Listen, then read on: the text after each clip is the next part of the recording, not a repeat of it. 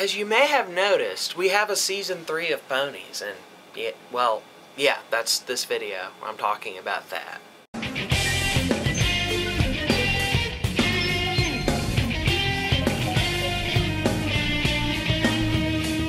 So yeah, season 3, Ponies, and excellent, it's words. I should come up with words for that, but why bother?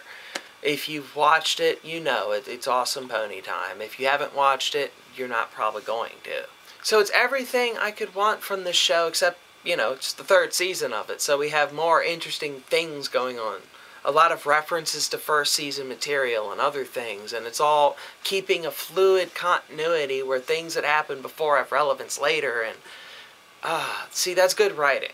When you have a lot of episodic shows, you end up with that problem where, well, didn't this thing happen, and where did it go after the episode was over? Star Trek had a problem with this, you know, where was the awesome super weapon they found last episode? Like, why didn't they pull that thing out of the garage? But it ends up where these things come back into relevance in some regard for the show.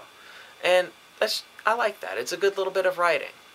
But I've heard a few people talk about how, you know, it's in its 3rd season, it's popular now, so it's overplayed now, it's done, right?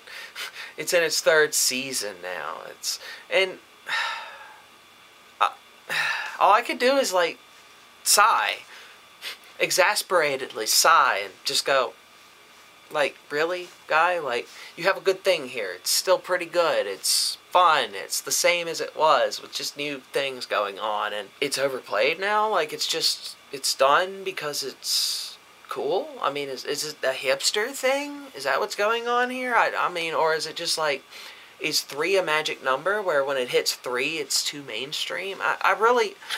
I'm not getting it, because people aren't making points like the show's quality has degraded, or something like that would actually relate to its substance. But it's just, somehow now, a group of people have decided that it's overplayed because it's gone on this long.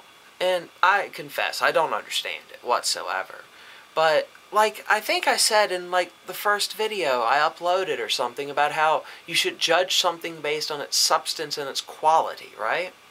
Well, as far as I can see, the show has maintained its substance and quality. Why should I suddenly dislike it? Or why should anyone suddenly dislike it? Well, because what they're doing is they're going back and repeating the same thing over again, and it gets boring, and it's not only that, they're having a season with fewer episodes because they're about to start running out of ideas. It's starting to get overplayed and just done.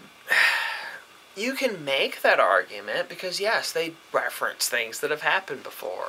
I talked about it as a good thing, but I guess some people could look at that as somehow bad. But when you get into a show, are you going to tell me that shows, no matter what they are, do not start repeating their thematic and ideas after a certain number of episodes? It's just all in how you do it that matters.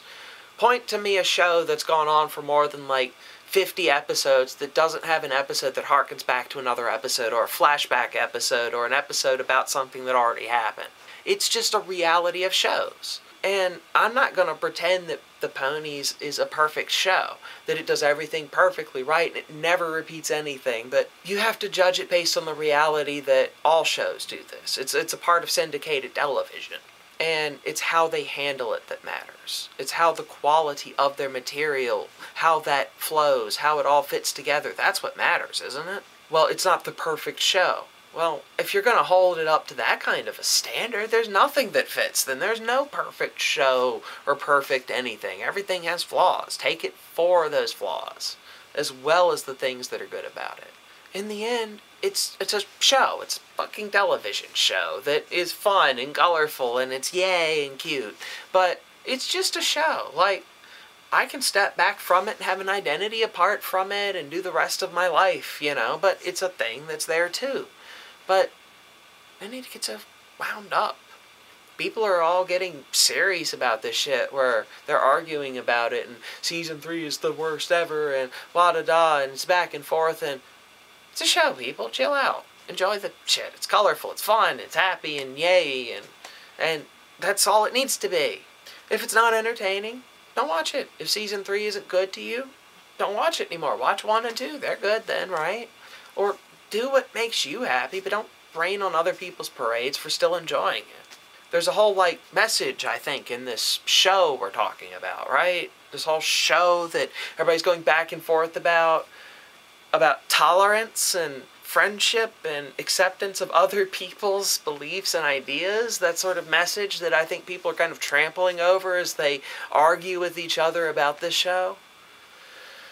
I think there's a lesson in that, you know, a Princess Celestia letter that someone should be writing about now, about the lessons they learned.